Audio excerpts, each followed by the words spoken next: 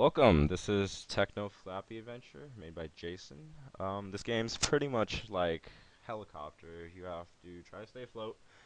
You can't touch the middle object that will randomly spawn in between the lower and upper bounds, and yes, you can't touch the lower and upper bounds.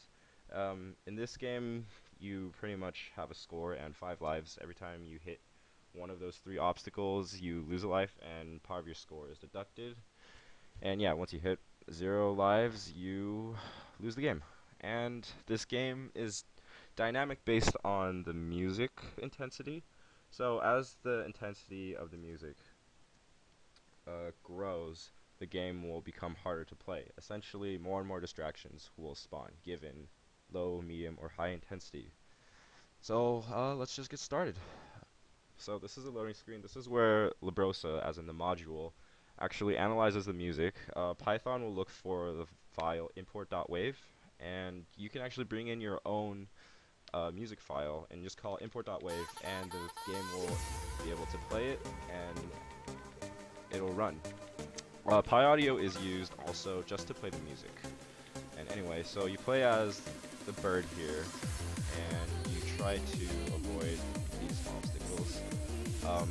As you can see, when you hit them, the screen flashes. Also, you can see in terminal, I have it display low, medium, or high intensity, and based on those intensities, certain things will spawn. And yeah, that's about it. Let's just get to the drop, or let me try to.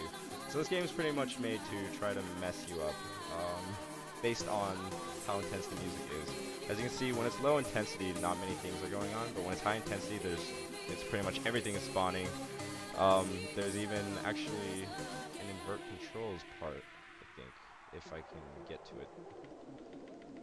But yeah, every time you hit something, your score will be deducted and you lose a life. And the distractions will spawn, but they won't take away points or damage you. They're just there to mess you up.